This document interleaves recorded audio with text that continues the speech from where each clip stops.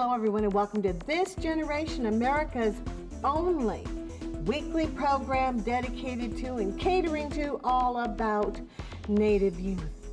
On today's program, we travel to Barrow, Alaska and learn all about the youth there. But first, we go to King Cove, Alaska. We visit some youth who starred in an anti-tobacco commercial. Let's take a look at that right now. My name is Frank Yachner. I'm from King Cove, and This Generation will be right back. I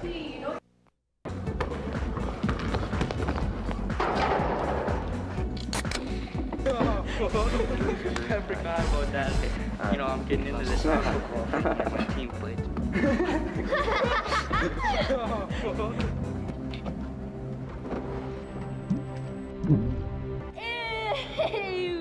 Uh-oh. Smokeless tobacco can be life-threatening, one way or another. I'm gonna get you! Yuck. Can you imagine what it was like to drink that? Well, let's find out. Let's go behind the scenes to the Teen Center at King Cove, Alaska. Oh, nice game, guys. Almost had me that part. Almost had me.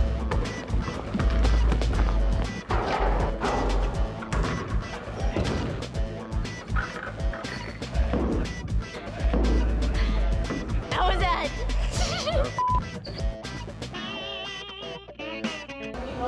First, we have to decide who the dunker would be in the commercial. So we had a little dunking contest. I won, of course. I don't know. I didn't like it too much because Sonny Weiss got to dunk on me in real life. I would have swatted him. Sorry, one more. Whoops. Mess up.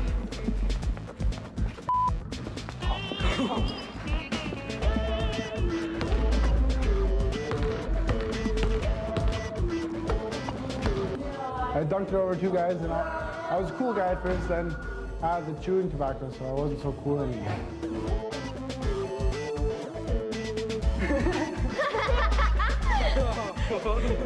I forgot about that.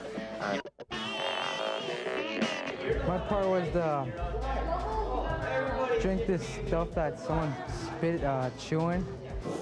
Yeah, Sonny got to spit in a can and Steven had to drink that tea stuff. Oh, we just picked Steven because I wasn't gonna do it. Yeah. And everybody voted him too. So yeah.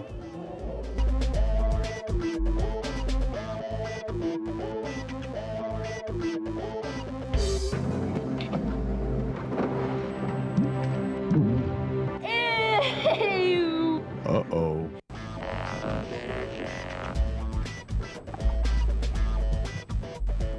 What was it like to drink from the spit bottle?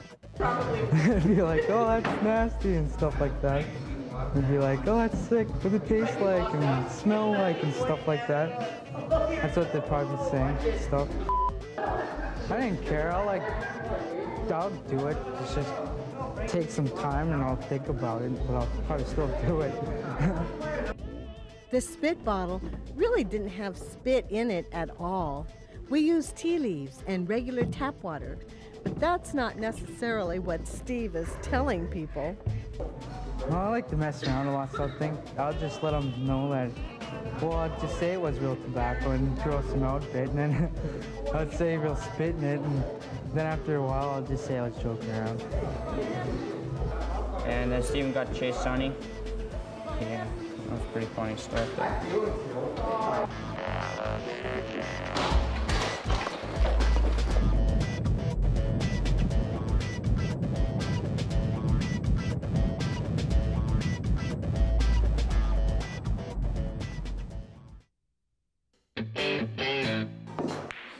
Sweet and sour chicken with chicken fried rice.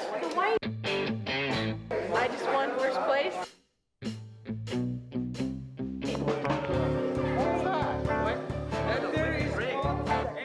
When they're not in the gym, the teens in the Swap and Spit Bottle public service announcement like to hang out at the King Cove Teen Center. Connie Newton runs the center. It was developed about 6-7 years ago. We were looking for something to get the kids off the driving around in cars late at night. And the city was great enough to give us the building. It was an old ceramics building. The kids actually developed this center. It's all been designed by the students 6 years ago. And we put it together, and the city pays for the workers that work here.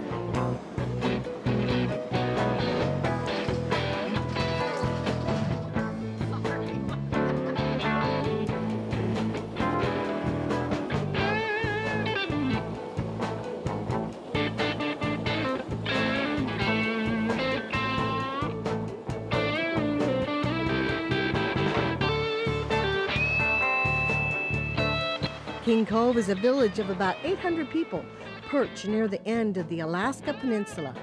Peter Pan Seafoods operates what many consider the biggest seafood plant in Alaska right here.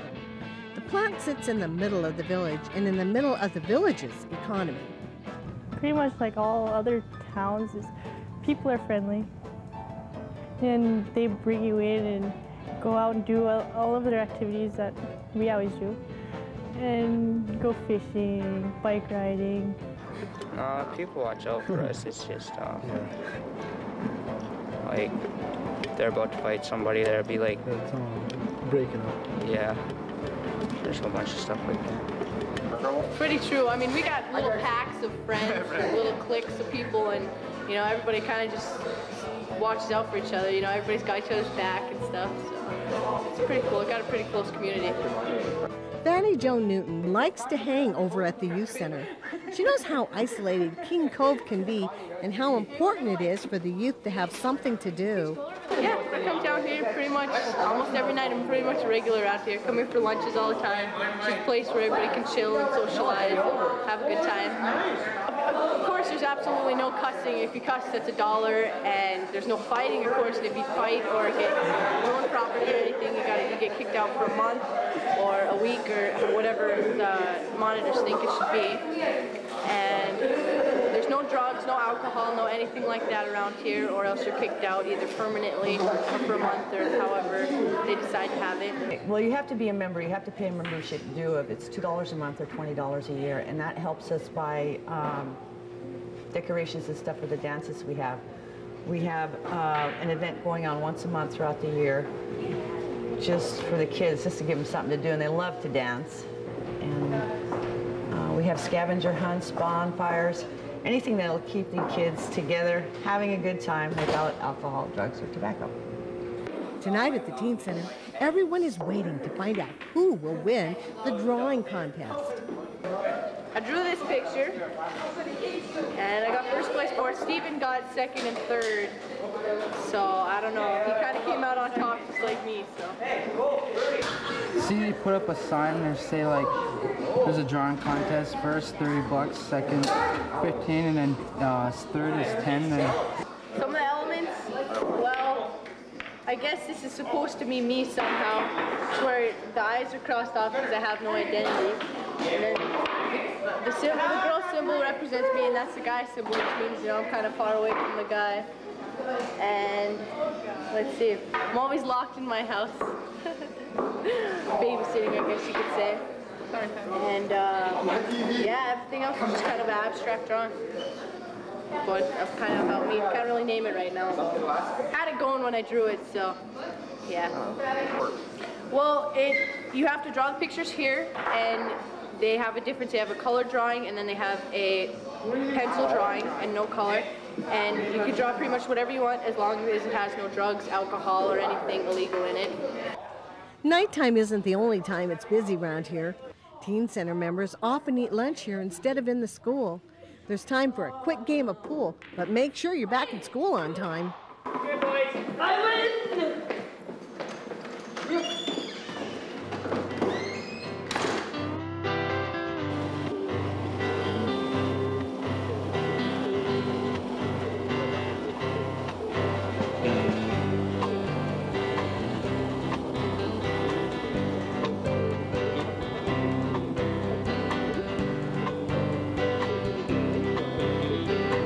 For the teens here in King Cove, the center is more than just a place to shoot pool or mow down on lunch. Friendships That form in the teen center will last a lifetime.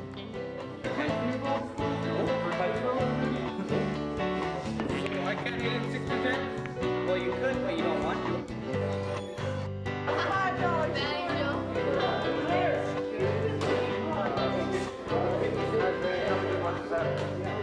What just happened where I just won first place?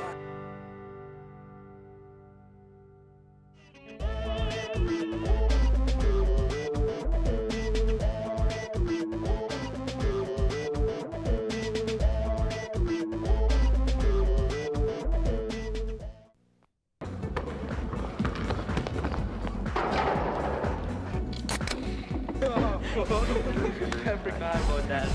You know, I'm getting into this now. My team played.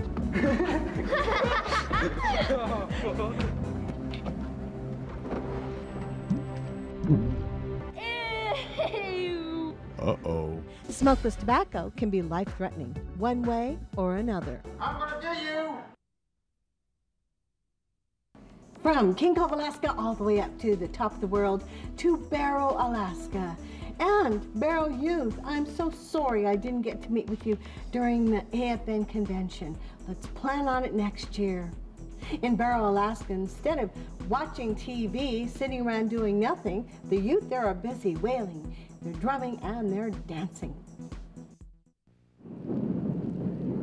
When you think of Barrow, Alaska, you might think of the endless sea of ice that blankets the Chukchi, or perhaps the mighty Inupiat hunters who spend days and sometimes weeks in search of the bowhead whale.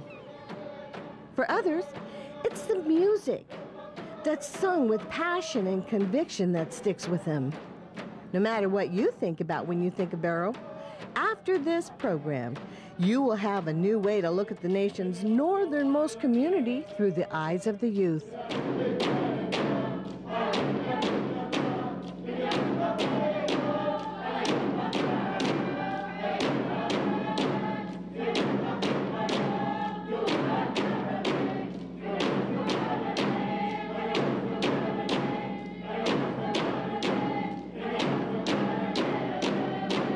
Imagine growing up in a land where 60 below zero is not uncommon. Imagine having the necessary skills and knowledge to survive in a climate of this nature.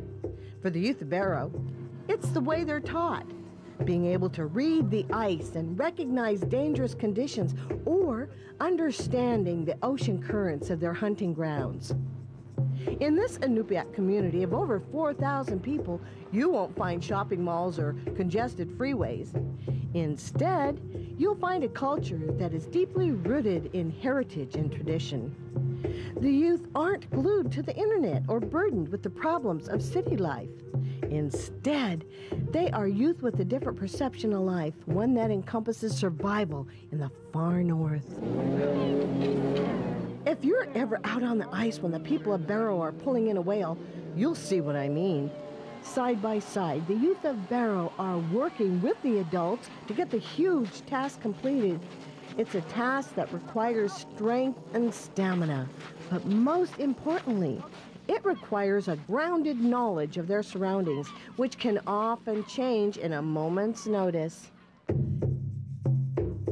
In fact, on May 12, 2002, a group of whalers miles from shore on the edge of the ice pack were attempting to bring a whale upon the ice floe when...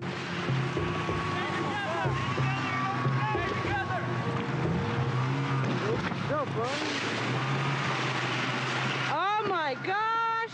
The ice that the hunters were on broke free from the ice pack, and the current began to pull the large ice floe and the stranded whalers further and further out into the Arctic Ocean.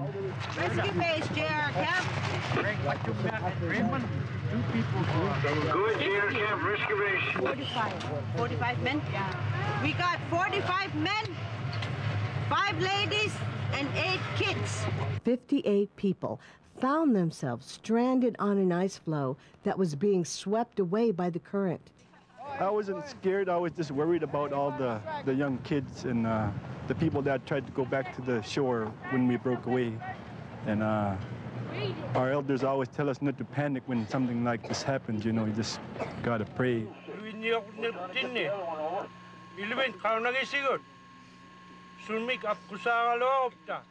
Maybe 3 or 4 years ago, there was a rescue that was even bigger. There was like 171 whalers that they had to pluck off the ice with the choppers.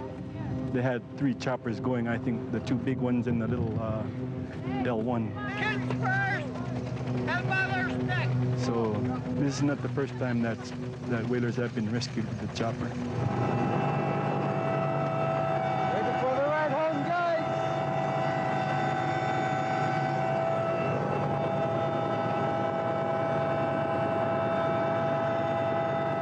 It took all morning, but with the help of search and rescue, all 58 people were rescued and returned to safety, and all but 2 snow machines were safely retrieved. And although these whalers are not in need of being rescued, there is a huge concern on everyone's mind. When the wind changes, west wind, that's when the ice starts coming in. Right now we want to try and get east winds, or let the wind pick up stronger so it can blow out, blow away.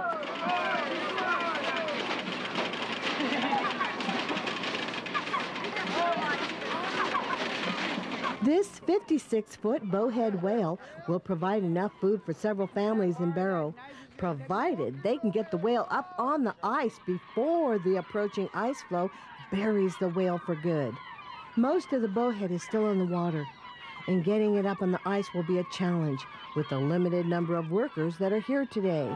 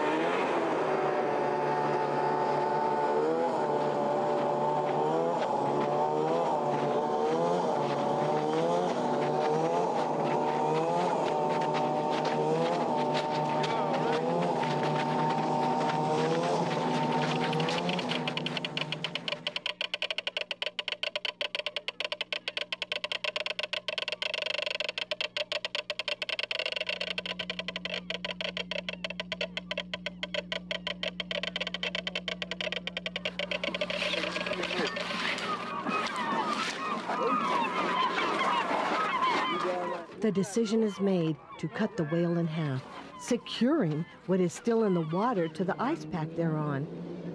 Now, the task of butchering one half of the whale can be completed while they wait for the ice flow to recede. Before we left, all that, the survey or the pack ice was going over the whale, and it's going underwater. We had to cut half of the whale off. Had to do it real fast too. From the cutting of the muktuk and meat to the laborious job of hauling the meat to the shore, the youth are an integral part of whaling. Without the young people here today, the harvest would be considerably less.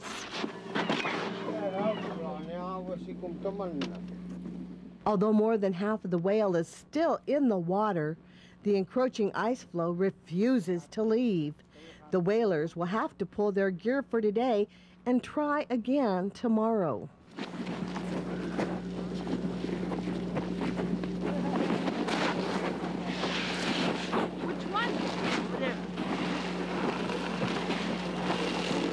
For the youth here today, their work is not yet done. Now begins the task of separating the meat and muktuk into shares. Some of the meat and muktuk will be saved for a picnic to celebrate the capture of the whale, while most of the catch will be split into shares and divided amongst the community. All of those who helped here today will get a share of the catch. We call this Nikki, and all this is Nikki meat, and this is the the tail. We call it akikak. This is the muktuk. All this is muktuk. Where's that at? That was... Edgar Skin was born and raised here in Barrow. Although surrounded by an ever-changing world of technology and Western teachings, Edgar has managed to embrace a lifestyle that is submerged in tradition. During the summer months, Edgar works at the Inupiat Heritage Center in Barrow, performing for the thousands of tourists who make the trek to Barrow each year. Here you'll find many youth with a strong grasp of who they are and where they come from.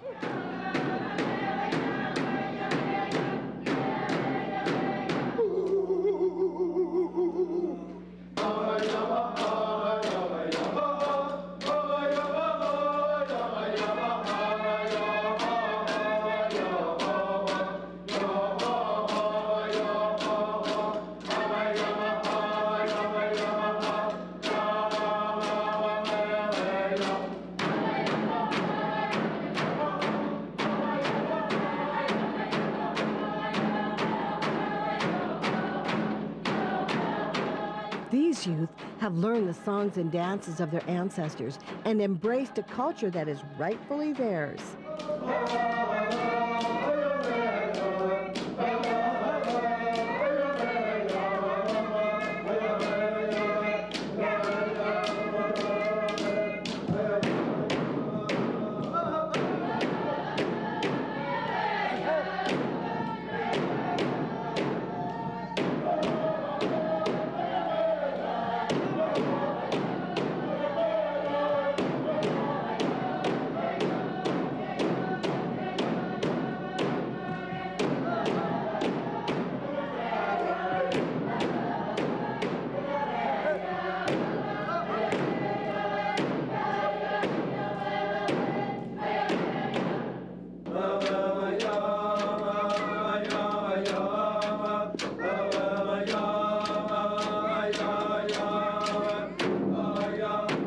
Will you find these youth performing at the Heritage Center every summer, but you'll also find them practicing every week at the Barrow Fire Department. It seems that their heritage is more than a job to them. It's a joy. They spend hours upon hours repeating the movements and playing the songs that they learned years ago. Here you'll also find Edgar setting the tempo for each song. For this group of drummers and dancers, Edgar holds a special place amongst the ranks. You see, Edgar makes all of the drums for this group. This stuff is liver membrane from a bowhead whale, and I got off of Stephen Levitt's whale this spring. And we use this to cover our drums. And as you can see, there's still some liver on it, and you take that off before I could put it on. First, I'm going to see if there's any holes. And there's a hole right there. What do you do when there's a hole? You could patch it with a ptarmigan stomach, our state bird, blue ptarmigan. Edgar also steams and bends the wood that will become the frame for the drum.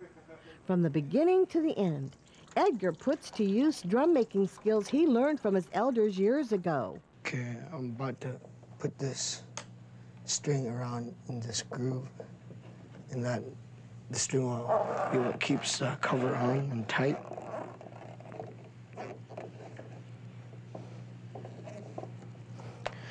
And as I'm pulling it, as I go, just keep making it tighter. It gets very brittle when it's dry, so that's why I keep getting the center wet where we strike it to keep it from ripping. It's true, Edgar is one of the shining examples of Barrow's youth, but he's more than that. He's a teacher of passing on the Inupiat tradition. It's these youth who will always know and understand who they are in a time when uncertainty has identity of its own. It's these youth who will assure that tomorrow's youth will always know who they are and what it means to be Inupiat.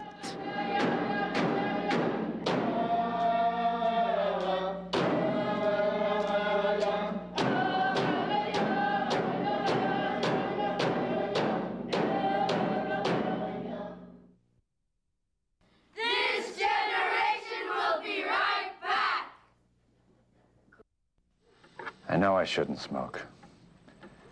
I've tried to quit 1,000,000 times. I know about lung cancer, strokes, heart disease, all that stuff. I mean, they're listed right on the side of the pack. Still doesn't make quitting any easier. But I'm gonna keep at it. Because the way I see it, if the reasons on the side of the pack don't get to me, the reason on the front will.